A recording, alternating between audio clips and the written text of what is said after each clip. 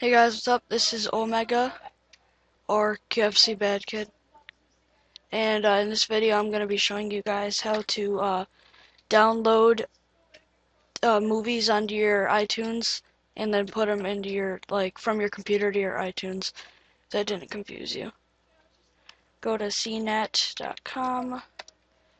You're going to need this program no matter what, so any video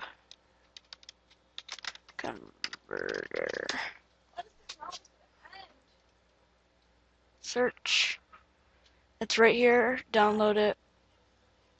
And then I'm not actually going to show you guys how to download movies for free, but you can go to websites like thepiratebay.org and use a torrent.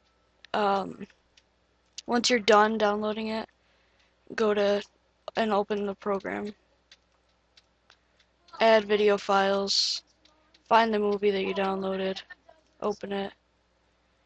This might say Apple products, but go to all, and then go to customized MP4 movie. And then click it, convert now. And then when you're done with that, it'll show up here unless you change the path. Documents, any video, MP4, there. And then open up your iTunes.